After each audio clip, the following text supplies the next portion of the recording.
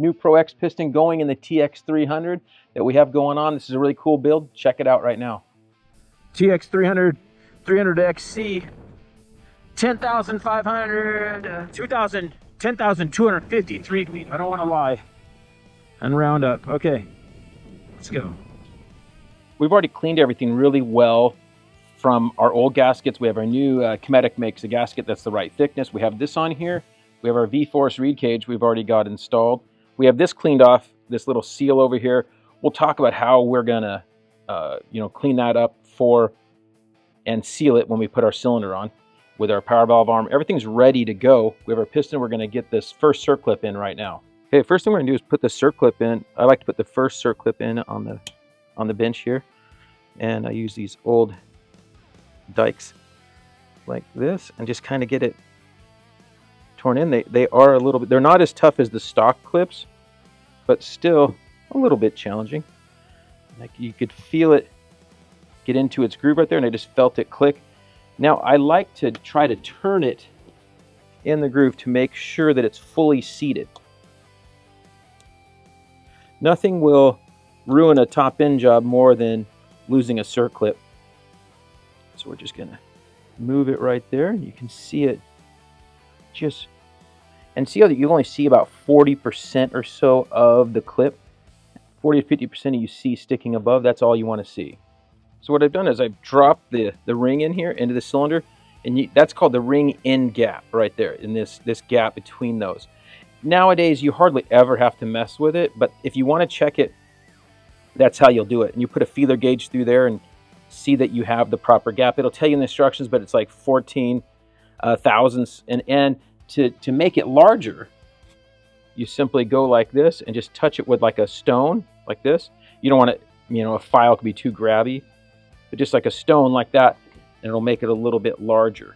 But you can look through and see that you have a good gap. Most of the bikes nowadays, you'll never have to worry about it. I like to put a little bit of assembly lube in the ring grooves so that there has some lube behind the rings, so that on startup it's well lubricated. On the rings, if there's a letter, like here it's an N, this is the side that's going to go up. It's usually not that critical, but if you just use that as a rule of thumb, the writing goes up, then you're fine. So I do the bottom ring first, of course, and you just get that and just walk it on, and you have it stop at the ring pin. Those ring pins are what keeps the ring from turning. Top one's just a tiny bit easier. You don't have to walk over the other one. So just like that. Now that's how far apart the ring pins are from each other. We have a new top end bearing. Wiseco has this. Wiseco and Pro X are sister companies owned by the same company, so we get a lot of the similar parts. Now I'm going to do this, gets a little bit of lube on the wrist pin as well. Okay, so we're putting our wrist pin in on the side without the clip, of course. And so we got an arrow, they always have an arrow that's pointing towards the exhaust side. We're just going to drop the piston on. And I can push the wrist pin in all the way. And if you want to make sure it's seated, you could grab like a, something like this, a tool like this little 10 millimeter here, and push it to where it feels like it's fully seated. Then I can look at putting our clip in here. You can see I kind of dropped a rag over here so that if I lose my clip, it doesn't go down into the crank and I have to try to fish it out. This clip's typically a little easier to get in because the wrist pin is helping you. So we just walk it that little bit. Oh, it just clicked in. That's nice. What we don't have on camera is the one where it shot across the room. Everybody's done that at least once. So again, I'm going to make sure that that clip moves just a hair. There it goes. And I'm going to push it back the other way. So it's turning in the groove. That's really nice. So it's locked into place. Arrows pointing to the exhaust. We're ready to go. Our cylinder, we got it ported from TMR. This isn't something you have to do, and we've never done one on our carb 300s, but I thought it'd be kind of cool since this is our last, I say this jokingly, but This is our last 300 build ever, carbureted. 2017 and 19 was the really good years of these KTM 300s. And we really like the carb bike, the way it rides and the feel of it. You can see his porting right here.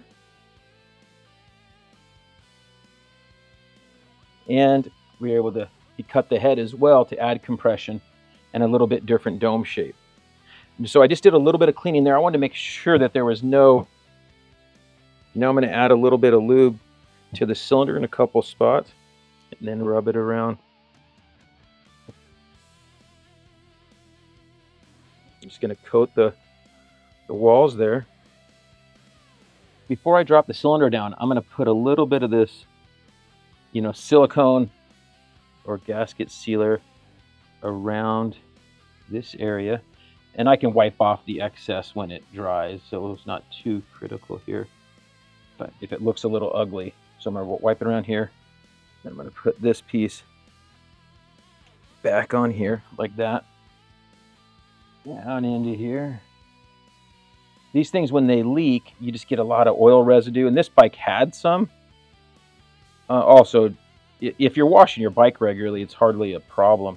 We wash our bike after every trail trip or ride, Okay, so we're going to drop the piston on. This is a, of course, most of the time we do this job, we are in the bike because most people aren't pulling the engine out. But since we had the engine out, since we were going to do the, since we painted our frame and everything at the same time, we'll drop it down. And look how pretty that looks. Look at that. Okay, so I'm going to like to leave it up here, give some support while we work on the rest of it here. Now, we're not addressing the power valve situation on this bike. When the cylinder came back from TMR, Tom already had the power valve reassembled for us, so we don't really have to worry about it.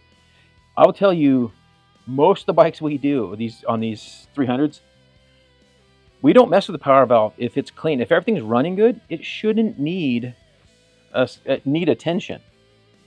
So don't overly stress cleaning the power valves. If you're not running a really dirty oil, and when you pull it apart, if you move this and everything's moving fine, don't stress it. Spray some contact cleaner in there and call it good.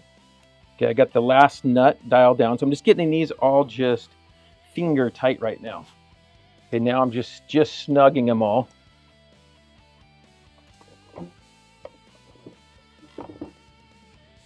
This wood block, we've done some videos talking about having like a wood block like this.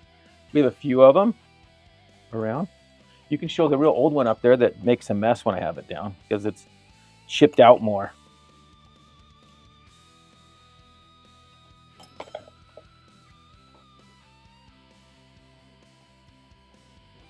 I had to grab a wrench that had more teeth, like a 12 point here.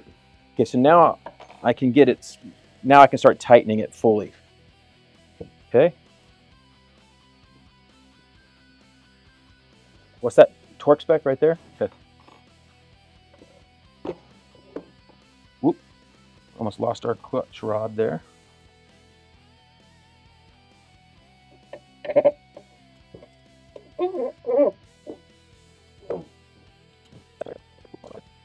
It's a little tougher when it's not in the bike as far as, and I'm up high. Okay, so now we're going to set our power valve. And both of you can see when I move the power valve arm here, it'll move this side as well. So we're putting our gasket on, and you want to make sure you put this gasket on before you put this arm and clip on, because we might edit that part out of the video where I did that the first time. So this is the one that is a bit of a leaker. We're going to coat right now both sides of this bottom part so that when it slides in here like this, it's kind of protected. There we go. So we're lined up. These, we can put a tiny bit here to hold it, but it's not really doing as much as down there on the bottom. Okay, so this clip thing I was just talking about, how I was forgetting how it worked, but it comes up like this, comes in from the bottom, and you can see it poke through. And then you just pull it over, you can push it down with your fingers, and now it's full. You can even pry on here. It's kind of stuck like that. If this little clippy gets bent up, if it gets messed up, you want to get a new one. Just cleaning off this surface right here. Want to make sure that this is good and clean. Some silicone all through here like this. And you can be a little bit heavy on it, but not crazy, because when it dries, I like to go peel it off so it doesn't look terrible. We're going to slide it on just like that. Looks really good. On the older bikes, these things even leaked worse. Not so bad on these.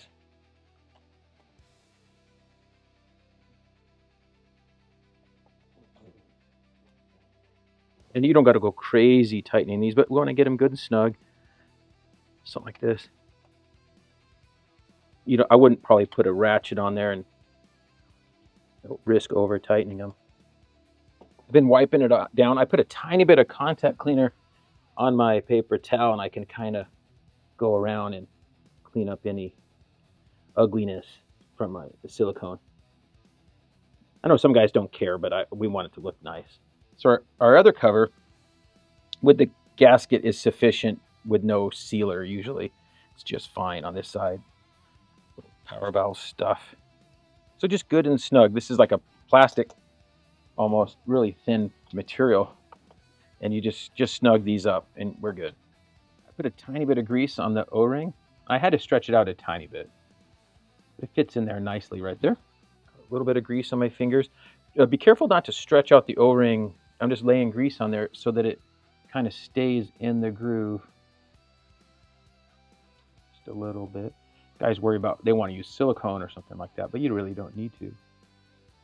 Our Cometic kit comes with new washers for the head bolts. We'll just drop those on there just like that. So we have our head ready to go on. It has these little dowels in there that are really nice for locating, and you just push it down, and you could tap it with a little soft tapper just to have it seat all the way down. We're going to drop all of our bolts on just like that, and you can just kind of spin them down quick and dirty. And now we're just dropping them down.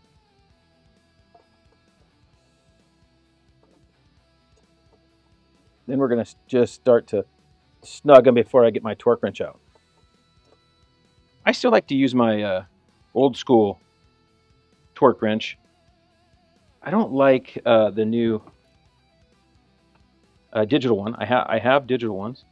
Spencer likes to use those. And I'm just roughing it out right now, going up to it, sneaking up to it, as I say. 22. I hadn't even got this one. Okay, so now we're going to bounce around here. And any type of cross motion is fine. People will really lose their mind if you don't use their exact right one, but not the end of the world. Okay, so now we've got all of them. And now that was at 22. I'm going to bring it up to 25. And we don't torque a lot of stuff, but these are one of the few ones we do torque. There we go.